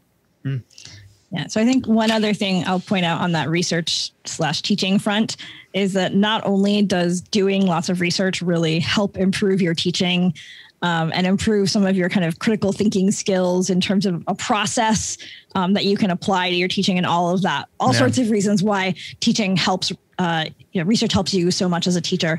I have to say that I think that my teaching helps my research all the time as well. And there are always times where I will be talking about some, interesting or basic problem in biology that's maybe a little bit afield from what I'm doing research on. And I'll be halfway through the slide and I'll be like, wait a minute, this is actually related. And it sort of helps me think about things in a broader way and makes me a better researcher too. Absolutely. Absolutely. All right. Let's get less meta now. We're communicating about us communicating. Let's do some emails. Kathy, can you take that first one? Sorry, Amara writes, Dear Dr. Racaniello and team, I've been listening to TWiV for several months now and greatly appreciate your work. I have a which shot dilemma, a very privileged problem to have, I know, and would be grateful for any thoughts you might be able to share by Friday, April 9th, if at all possible. Sorry, we're a little late. I'm in the phase 2 trial of Sanofi's investigational adjuvanted recombinant protein COVID vaccine and received my second dose 3 weeks ago, March 17th. I became eligible for an EUA vaccine in my area the day after the study began, but agreed to wait 6 weeks from the first dose so that the study team could still use my data, getting an approved vaccine no earlier than April 7th. 2 days ago, I made an appointment to receive dose number 1 of Moderna on Saturday, April 10th, but today received the opportunity to make an appointment for J&J, hence the urgency. I know the best shot is whichever one someone can get first and would have been happy to get any of the 3 EUA vaccines. But since I unexpectedly have this choice, I'm not sure which is best to do in conjunction with the experimental vaccine. If I hadn't already received 2 doses of the Sanofi vaccine, I would choose Moderna because of the higher efficacy rate. However, I have had 2 doses of a COVID vaccine. The Sanofi study doesn't have a placebo. I just don't know which level I received. And it's likely I have produced antibodies because I did have side effects from the second dose. As such, would it be more advisable for me to go with the single-shot J&J vaccine rather than getting 4 doses of a COVID vaccine within the span of less than 3 months? Or should I stick with Moderna, even though that might mean severe side effects with both doses? Is there any reason to think one formulation over the other, Moderna's mRNA versus J&J's adenovirus, would be better following the recombinant protein? I spoke with one of the Sanofi study doctors and he shared his personal opinion, but cautioned that he can't truly advise me since we just don't have any data on someone receiving 2 doses of the phase 2 Sanofi vaccine followed by an approved vaccine because it's never happened before. I recognize you can't know for sure either, but as I weigh my choice, I'm curious if your team of experts has any thoughts or strong opinions. And I completely understand if you're not able to get back to me, but thought I would give it a shot. Pun intended. Thanks very much. Amra. When did they stop giving the J&J? A week ago, right? Roughly? A little more than a week ago. That's right. Yeah. It's a week ago Friday, yeah. Yeah, so you can write back and let us know which one you decided on. But I don't have a feeling for if you've gotten this Sanofi, 2 doses of the Sanofi, which let's remember again, it's adjuvanted recombinant protein. Yeah. Yeah, that's right. So it sounds a little bit like what the Novavax is in some way, but I don't know what the delivery mechanism is. So any difference between getting that versus getting an mRNA-based vaccine or a adenovirus vector-based vaccine, I don't have a feeling for that. No feeling. I mean, if J&J were still being used, no side effect. if J&J were still being used, then I don't think it matters to get 2 more shots, frankly. But if you just don't want to have one, that would be fine. Overkill. But it's not. Although I heard today that the EU is going to start using it again for the AstraZeneca. With a warning. With a warning. That's right. That's right. That's right. That's right. Kind of like smoking cigarettes, right? That bad. Warning on the warning on the box. Okay, so that's in Europe, and then we have yet to hear about the J&J here in the U.S., but we're not going to hear until at least the end of this week. Yeah, Daniel said the 25th is the last day where the people would have the symptoms who got the last doses. So then they'll make a decision. Can I ask whether any men have exhibited that clotting anomaly? Yes, at least one. At least one, okay. That I the ones I ever heard about were all women, and I wondered what that was all about. I think there's at least one that I saw. Yeah. All right. Brianne, can you take the next one? Sure. Eli writes, Dear TWiV, I'm a long-term TWiV listener. For a change, I have something I wish to share. Since March 2020, a group of scientists and citizen scientists, Eterna, have worked on finding ways for better stabilizing mRNA against degradation. I'm one of the citizen scientists. With less degradation, cost of cooling could be cut, and the vaccine would be easier to handle everywhere in the world. Potential lower doses could be used because the RNA isn't degrading as fast. Our aim the whole time has been to get our work used for the second generation of the mRNA vaccines. Plus, it will have relevance to all RNA therapeutics. I am hoping you would take a look at our new preprint. And he gives a link called Combinatorial Optimization of mRNA Structure, Stability, and Translation for RNA-Based Therapeutics. I have not yet had a chance to look at this. Now, but that sounds cool. Isn't it correct that you can now store the Moderna at their fridge for up to 30 days? Yes. Right? Yes. Mm-hmm. And I think for Pfizer as well, for also, a higher temperature. Yeah, that's right. Yeah, you can store it at maybe -20 for a while. Exactly. Yes. So, I don't know. I mean, maybe this would make it. It seems to me that the doses are used pretty quickly, right? So, now it's not an issue. True, very true. Very true. Right. Yeah, so this is a way of, a new RNA sequencing platform to systematically delineate in-cell mRNA stability. We find that in-cell stability is a greater driver of protein output than ribosome load. I'm trying to see where the stability outside of the cell is. RNA stability in the cell. That's what this is about, actually. So, yeah, finding ways for better stabilizing mRNA against degradation. What Eli didn't say, in the cell, not just in the fridge. Right. So you get more protein. In theory, yeah. That's so even if you used a lower dose, you get more protein. That is cool. That's quite interesting. Mm-hmm. All right. And we'll, when it's published, we'll take a look at it. Dixon, can you take the next one, please? You bet. Mike writes, Hello, TWiV hosts. Relatively new watcher to your show. A friend and a coworker turned me on to your show earlier in the pandemic and have been watching it ever since. Thanks for all the great information. I'm a computer programmer and have no experience in medicine or virology, so I've really enjoyed the info. I have a question in regards to hydroxychloroquine and how quickly this drug seems to be determined by the ineffective fighting SARS-CoV-2. Is there a chance that this drug, with some cocktail combinations being tried, could have stopped both pathways for the virus? Was it ever tried in combination with camostat mesylate? It seems like a logical step to me after watching your podcast. As someone with a statistical background but no virology or medical training, I look at some of the hospital and world death statistics about hydroxychloroquine usage and do not see anyone really analyzing this data to the extent it should. I do understand that there are many factors that could affect the post-death analysis data that is being presented, i.e. age of population in developing countries using hydroxychloroquine.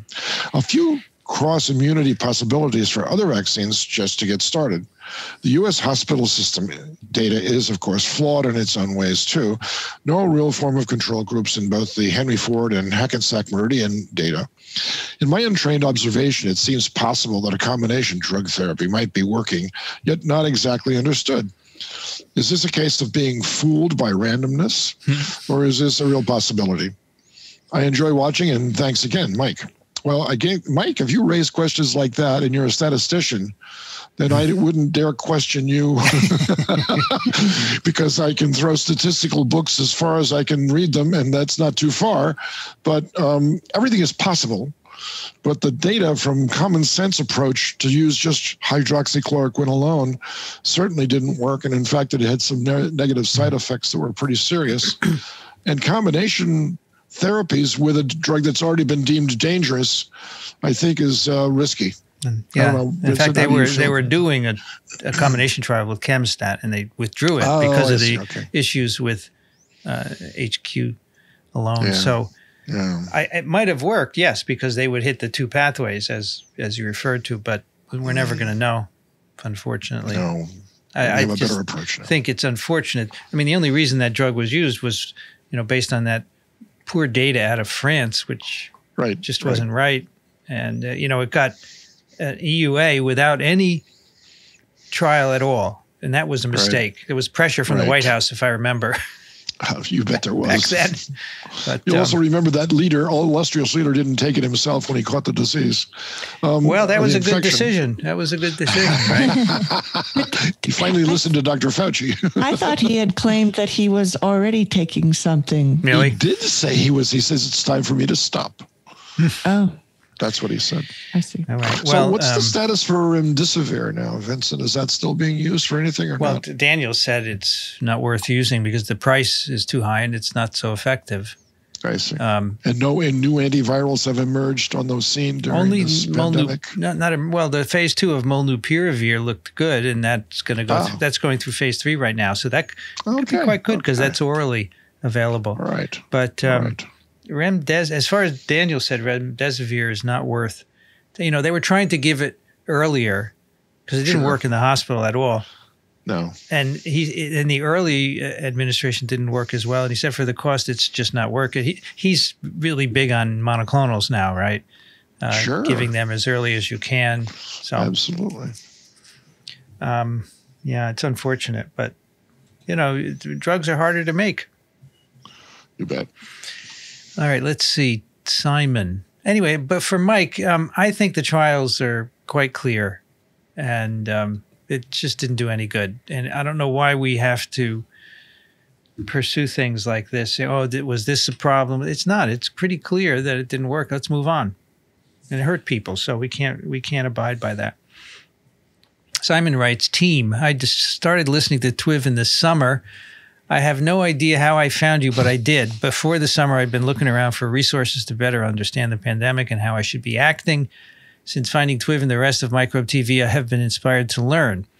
I religiously listen to TWiV and listen to some of the other podcasts as well, especially This Week in Evolution. More than that, I've been listening to Vincent's lecture series and trying to listen to Brienne's as well. So much enjoying that I purchased a secondhand copy of Kirby's Immunology and a brand new copy of Principles of Virology. The latter is, by the way, beautifully written and illustrated.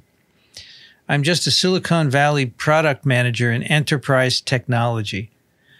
I don't even know what the hell is enterprise technology. Is this stuff you use in business, basically?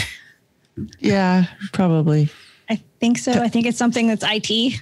Yeah. I mean, when you think about something, somebody has an enterprise license for something that they're using it at the, Okay. So as a product manager, and so if you want to buy 500 copies of Word, I'll take care of it for you or something like that. Maybe more. Just like you may not understand what we say. I don't understand some of these terms. Many years ago, I was privileged to visit Wellcome Trust Sanger Institute, one of my customers, and learn about what they were doing. That was 20 years ago. And so I can see just how far we've come in only 20 years.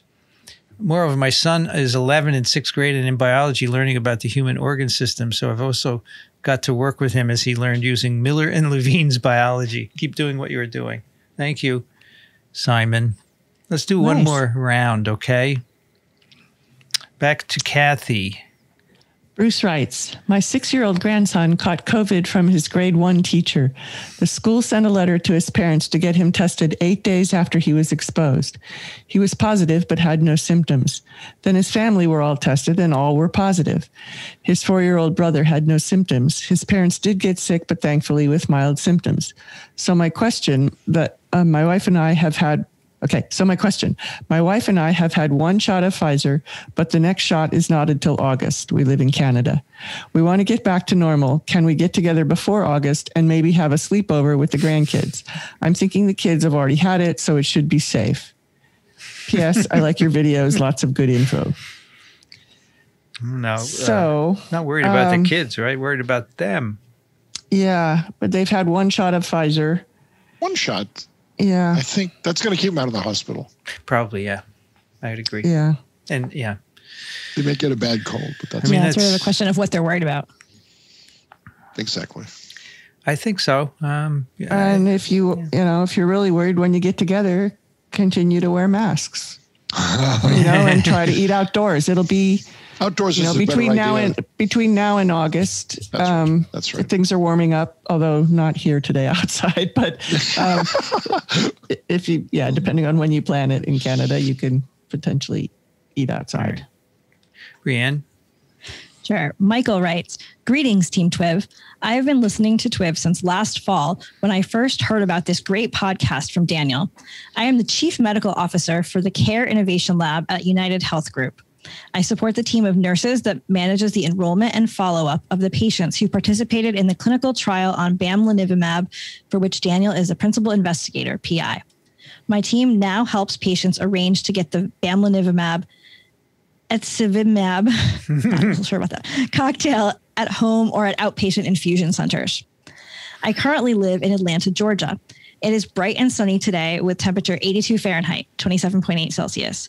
By background, I am a cardiothoracic surgeon. You have a terrific podcast series, the best. I have listened to every episode for the past 6 months, and in every one, there is a geographic reference which makes me think, been there, I know this place. Last week, in episode 740 at 1 hour, 31 minutes, 3 seconds, you mentioned Jersey City, my hometown.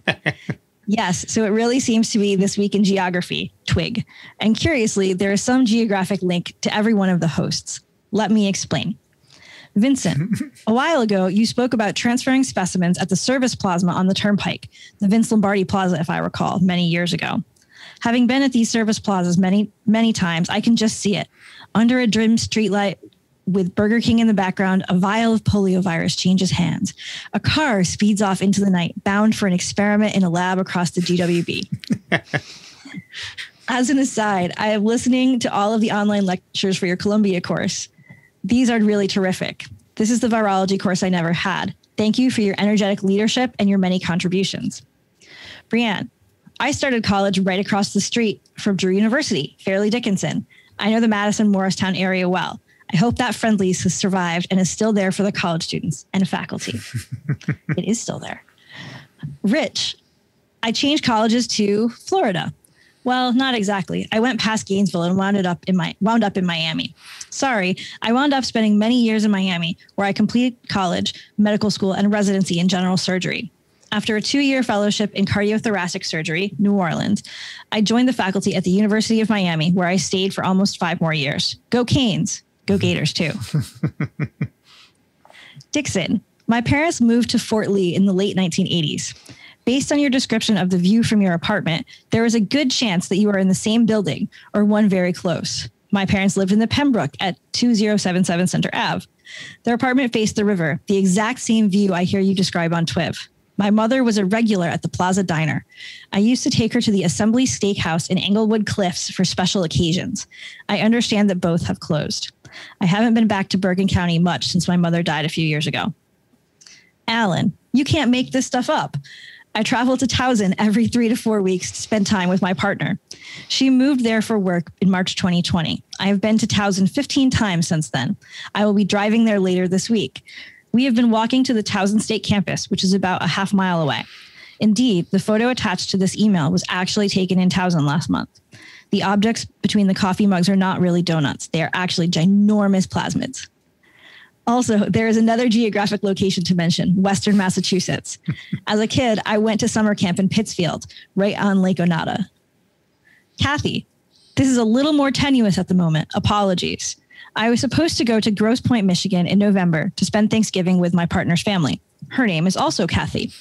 The trip to Michigan never happened as SARS-CoV-2 got in the way. Tentatively, Thanksgiving in Michigan is rescheduled for 2021.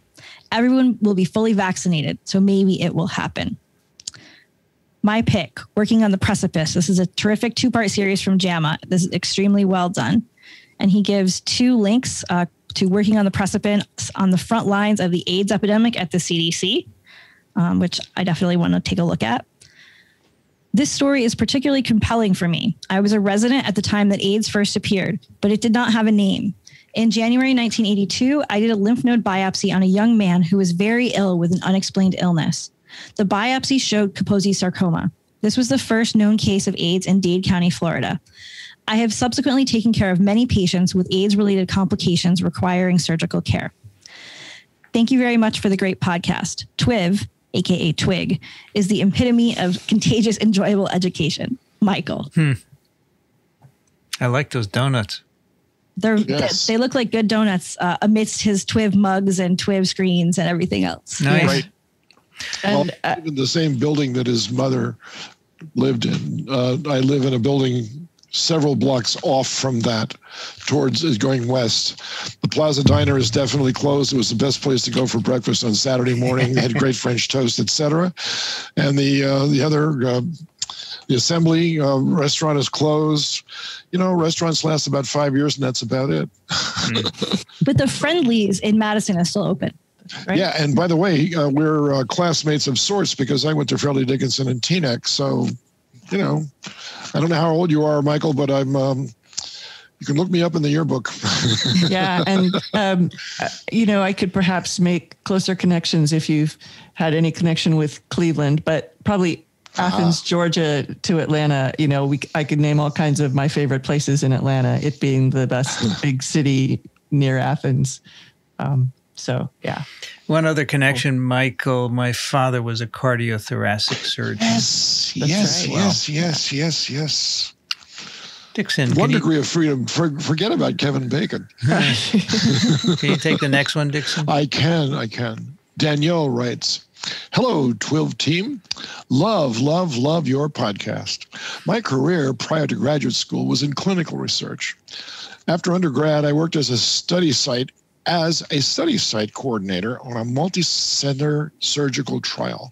Then I worked for CRO, Contract Research Organization, the contractors who do the research for drug companies, managing data for phase 1 and 2 studies. Finally, I worked on the sponsor side with a small biotech company trying to bring a drug to market that ended up not succeeding in phase 3. In grad school, I studied biopsychology, but left the PhD program to homeschool my children and have been an unpaid educator for well over a decade. It is only because of Microbe TV's podcast, Virology and Immunology, and Dr. B's JAMA Network podcast that I've been able to follow the pandemic without bias and misinformation. The world would be in real trouble if we had to rely exclusively on the media for facts. Thank you. When I look at threads from news sites covering COVID-2, I find a widespread misconception that more people die from influenza than COVID-19. Now that the provisional numbers for the 2020 leading causes of death in the U.S. have been published, I created a weekly graph of COVID-19 versus flu deaths. I included the leading cause of death, heart disease, for perspective. Last fall, I wrote an essay. My screen just moved. Last fall, I wrote an essay about why people were being misled into thinking few people were dying, see attachment, but no one was interested. At 1.5 pages, it was too long and contained facts which people were not receptive to reading. It is my hope this graph is easier to understand, so please share it with anyone who might find it informative. Keep doing what you're doing. It's a great service for those struggling for accurate information, a rare commodity these days. Sincerely, Danielle. And she has this riveting graph. It's a single picture, but it lets you see almost a year's worth of COVID-19 a pandemic versus heart disease, and the flu is way down at the bottom. It's like a flat line almost. Well, nobody's been going out, so I think that's the reason why the flu hasn't done so well, but they went out enough to be able to catch this one, so I think maybe it's got something to do with no, I'm blocking on terms right now. It doesn't really matter. The fact is that these are the facts, and you don't have to use numbers or anything else to see what's happening. And like Rosanna said, if it isn't one thing, it's another. If we didn't have COVID-19 to worry about, then the flu probably would have been a problem. But since we did, it sort of is a trade-off between one and the other. But it's more of a serious trade-off. Many more people have died from COVID-19 than from flu. Yeah, so, and if this was sort of a normal flu year, it would not be at these numbers that we see for COVID-19. Oh, no, that's absolutely right. Interesting that in April and last year and then the end of the year that the deaths exceeded the heart disease, which is the number one cause of death globally. Exactly. Interesting. Wow. Thank you, Danielle. All right, the last one, we caught up. Look at this. Well, for today anyway. Mark writes, Dear TWiV team, I wanted to let you know that I was finally able to buy Fever and West Nile Story on Kindle. I think your listeners will be interested as only used hardback and paperback copies were previously available. I started reading them, and they are fantastic books, FYI, and thanks for the recent episodes. So I linked to them on Amazon. They're both free. Now, it may be if you have a Prime account, they're free. But you can wait a minute. You can get Dixon's West Nile Story or Fever, which I highly recommend. Free, 0. Maybe I should get it. It's $4.99. What the hell does this mean, free? It's free for $4.99. Maybe it's free shipping. Oh, sorry, it's not free. It's $4.99 for West Nile, which should be because you should get a little money from it, Dixon.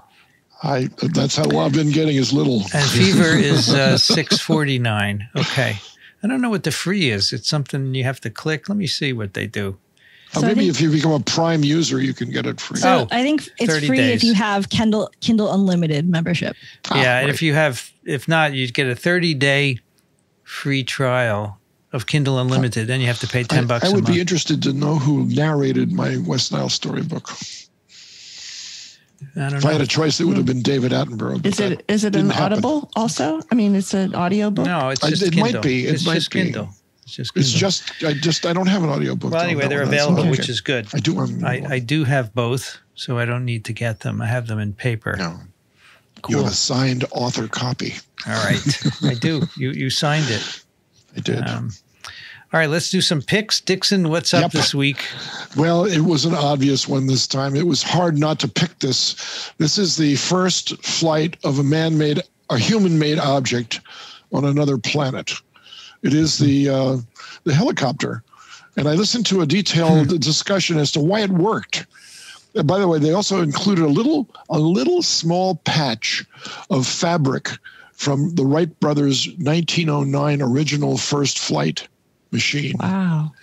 So there's a historical connection between the past, the first flight ever on Earth, to the first flight ever on Mars. And vive la différence. The propellers of a helicopter, if you're not aware of this, do not increase in speed in order to get a lift. They increase in pitch. So if they're flat to begin with, they increase in pitch. There's more resistance. Therefore, the lift is bigger, and up they go. The size of the propellers on this helicopter had to exceed anything we know on Earth because the atmosphere is so much thinner. Right. And it's mostly composed of CO2. So they showed a prototype actually being tested in a chamber that had 1/3 the atmosphere of Earth at a NASA research center out of Ames, California. And it was amazing. I mean, the thing just took right off, came right back. It was like watching a drone. So it is a drone, obviously, from our perspective. I have a question about it. I wonder who's controlling it. Is the Mars rover that we have there on the surface doing this from a pre-programmed program, or is somebody in NASA sending instructions to the helicopter, because that's like a 6-minute delay or something like that? So watch out for that rock. And then, of course, it's too late because 6 minutes later or 5.5 minutes later, the thing smashes up into the cliff.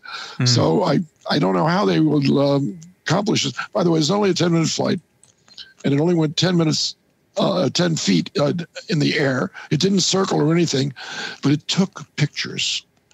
And seeing Mars from just 10 feet up, we've never done that before either. So these things have huge potential for mapping and getting the fine structure of something recorded. Imagine if they had drones flying all over Mars, every 4 hours or something. And the next thing you know, you've got the most detailed map of any other planet besides Earth that you can imagine. So I did this one mostly for. I'm just amazed at how far that industry has gone since its invention. That's the way to put that, I think. the astronomy picture of the day chose the video today too, and they also mentioned that it could be useful to look at Saturn's moon Titan over the next few decades. So going beyond Mars. Yes. Wow. It's just generally inspiring to see that all the things scientists can do. Fabulous. The regret is, of course, it will stay there after it fulfills its useful purpose, and so it's just one more piece of junk after it stops working. That's a horrible way to look at it, but it's what we do. Brianne, what do you have for us? So I have a short animation on vaccine efficacy that explains what 95% efficacy means and how that is calculated. So if you are trying to explain to someone, for example, that 95% efficacy does not mean you have a 5% chance, or 5 out of 100 people who got the vaccine got infected and got COVID-19. It's a really nice little animation. It's 1.5 minutes long that goes through with little balls of different colors showing you vaccinated and unvaccinated and infected individuals, trying to show you exactly how this is calculated. You know, we went over this like a year ago on TWiV. Yeah. Of course, it was too early, so nobody remembers, but we explained it back then. This is great because our class tomorrow, our last class, is the students submitted questions about SARS-CoV-2, and one of them was, how did they calculate this? And I found a really complicated paper for them. It's a good student, but this will be good for all of us. Cool. Yeah, very cool. Kathy, what do you have for us? I picked, not too surprisingly because I do it a lot, astronomy picture of the day from Sunday. And it is one of the most amazing apods ever. And I sent it to lots of people and they wrote back and were just amazed. It's called Rainbow Air Glow over the Azores. So first of all, the whole sky is a rainbow. And then you see the Milky Way, and the caption just goes on teaching you one thing after another. There's gravity waves. This is beautiful. And then you mouse over it, and it shows you the constellations, and it labels where the gravity waves are. It's just fantastic. So if you're not driving and you're watching the YouTube video, make a point of checking out this April 18th, 2021 astronomy picture of the day. Just wow. It is gorgeous. The Azores. Wow. Oh, nice. Yeah. And it describes what the colors come from: sodium and oxygen, OH molecules. And it just keeps on giving. Hold on. That's it. Okay, my pick. Last time I picked next strain, and Alan Dove asked about Gisaid or Gisaid. I did. I asked about the relationship between the two. So I thought I'd pick Gisaid, and I was just trying to look up what it stands for. That's why I said wait. Global Initiative on Sharing All Influenza Data. That's what it stands for. So it was established originally for sharing all data from influenza viruses, and then, of course, SARS-CoV-2 was added. So those are the two data sets that they have. It includes sequence and related clinical and epi data, geographic and others, a lot of data. And they say in the front, it says, GISAID does so by overcoming disincentive hurdles and restrictions which discourage or prevent sharing of virological data prior to formal publications. So it's nice because not only does it have the sequence, but it has other information, like there's an article right up front on the recommended composition of influenza virus vaccines for the 2021-22 Northern Hemisphere season, which is going to be this fall, right? You know, and they're being made right now, just announced, so you could read all about that. And they have an archive of all the influenza vaccine recommendations for looks like the past 10 years or so, and many other nice articles as well. So that's gisaid.org, Global Initiative on Sharing All Influenza Data. I don't know. It's a hard acronym. GISAID. I don't know if it's GISAID or GISAID. Is it GIF or GIF? Yeah, it's another debate. Anyway, and we had a listener pick from Michael, right? Yes. Our surgeon friend. All right, and that will do it for TWiV 746, microbe.tv/TWiV. Send your questions and comments to TWiV at microbe.tv. And if you would like to support us, microbe.tv/contribute. And your support now will soon go into supporting our studio space here in Manhattan, which Daniel and I are going to rent. It's going to be called the Incubator. You know, Anthony said we needed a name like Andy Warhol called his place the Factory. So Amy suggested the Incubator, which I think is a great name. It'll be Parasites Without Borders and Microbe TV. I'll have a studio there, and that's where I'm going to do all the recording from. It's going to be like a dream studio, and hopefully someone to help me do it as well. So yeah. And I mean, also sometimes in some ways this money has to go toward the storage and the fees and so forth that you pay. So the storage of files and the everything. There's all kinds of things, domain names, blah blah blah, and this is going to be.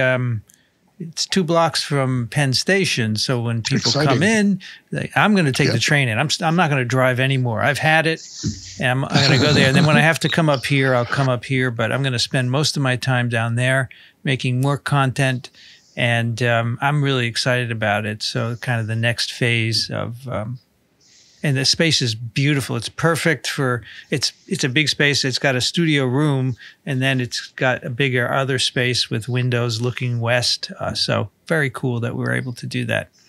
Microbe.tv/contribute. Dixon Despommiers at Racaniello.org, thelivingriver.com. Thank you, Dixon. You're welcome, Vincent. I look forward to visiting you and perhaps even occupying some of that space. Well, you could sit there and schmooze, you know. I do that a lot. We're going to have furniture. We'll have furniture you can sit on. We're going to have, I think, a conference table. We're going to have, I'm going to have a coffee machine, a water cooler. Sounds good. There's a little fridge. Yeah, I need to get a little fridge to put stuff in. You know? Absolutely. Just get a full-size fridge. You think? Yeah. Probably. Yeah. Yeah, I could do that. And then there's actually a space. There's like a storage area where and a microwave oven. Don't forget that too. That's going to be part of it. Well, then I'm going to have to get a counter. That's right. That's right. To put that on. But yes, that can all be taken care of. So we were just, Dan was about to sign the lease, but they're going to do some work, and they were trying to get a quote for the rug because the rug is old and it's shredding. And so I said, need a rug because that really dampens the sound. And they got a quote for $30,000 to put a rug down. It should be. So Amy called Home Depot, and they say, yeah, we'll do it for $6,000. So I have to go down there to Home Depot and pick a rug. Well, it's fine. I'm not complaining. I just think it's funny that I don't think they wanted to do it. That's why they priced it at $30,000. Probably right. Probably right. All right. That was Dixon. Brianne Barker's at Drew University, BioProf Barker on Twitter. Thanks, Brianne. Thanks. It was great to be here, and I look forward to taking the train in to coming to visit the studio too. Take it in and bring your students so they could see some science communication. Kathy Spindler's at the University of Michigan in Ann Arbor. Thank you, Kathy. Thanks. This is a lot of fun. And when you visit New York, you should come by too. Of course. I would happily do that. Of course, you would come here anyway if you were in New York. Actually, though, you did come to New York and you didn't come visit once, I know. But that's fine because I think it was on the weekend or something like that. Yeah, right? It was not convenient, for you. That's very convenient. I'm Vincent Racaniello. You can find me at virology.blog. I'd like to thank the American Society for Virology and the American Society for Microbiology for their support of TWiV, and Ronald Jenkins for the music. This episode of TWiV was recorded, edited, and posted by me, Vincent Racaniello. I can hear the music kicking in now. It's like I'm so used to editing at this point. You've been listening to This Week in Virology. Thanks for joining us. We'll be back soon. Another TWiV is viral.